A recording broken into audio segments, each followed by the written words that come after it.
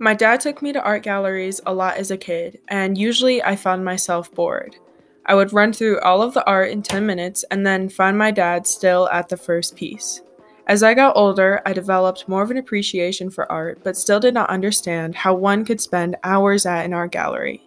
That is, until I started spending hours at an art gallery. My name is Lucinda Aaker, and this is the story of my senior year and how I spent most of it at a nonprofit contemporary art gallery in downtown Albuquerque.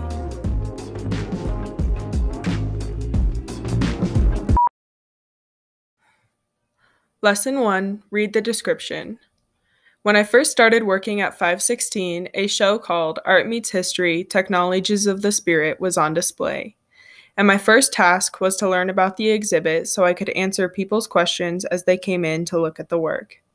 At first glance, none of the art stood out to me, but as I read about where each artist came from and how they each connected with the pieces they made, the more enthralling the room became. And I felt bad that I had dismissed the work before, because I developed an overwhelming feeling of love for the pieces that surrounded me. Lesson 2. Growth in Unfamiliar Land. Often, my project would coincide with what was going on in my day-to-day life, which included a lot of unknown. I was taking a dual credit class that put me out of my comfort zone and challenged me to go beyond my regular art practice. At first, I hated it. Ceramics and textile work were not for me. But as the class went on, I learned to appreciate the act of trusting the process. During this time, I was also thinking about my plans after high school, which is about as unknown as it gets.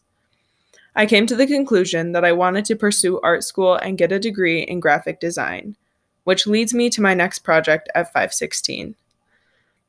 My mentor, Viola, gave me the task of learning how to use a program called InDesign to rework some of the educational material that 516 had for schools. This was a project that I really fell into, but it also scared me because it was self-directed work and it was something I enjoyed, but learning the program did not come easily. Despite the challenge, I'm thankful for the introduction to the world I wanted to be a part of. Lesson 3. It's all about the intention. After my adventures through graphic design world came another project that required a lot of self-guidance. I was set to the task of researching for a valuable project that would coincide with the new exhibit at 516, Migratory with Minerva Cuevas. The project was a book called La Sección Amarilla de la Migración, in English, Migratory Yellow Pages. It was structured like a handbook that migrants could use to find resources, art, and information. The research I did for this was finding resources in Albuquerque that could be included in the book. This research and exhibit sparked a new theme that I would see throughout the rest of my time at 516, a theme of intention.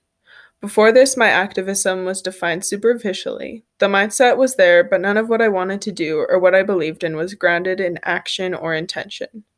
I got introduced to a world, got invited into a world that I didn't know existed, and I needed it much more than it needed me. Lesson 4. How to build a wall, but not like that. The book was not the only work leading up to the show that needed to be done. Before we put in the migratory show, we had to take down the previous artwork. This included deframing photographs, sanding, and painting. Then we could move on to installing.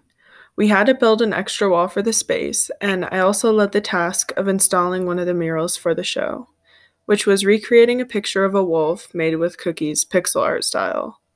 In all honesty, I had a lot of fun with this for the first 6 hours, and then I started pulling my hair out.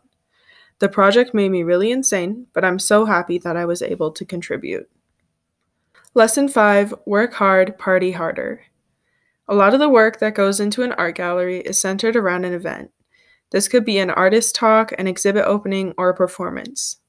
This was one of my favorite parts of doing my project at 516. I got access to witness a lot of great dialogue and got to meet a lot of people I wouldn't have otherwise met.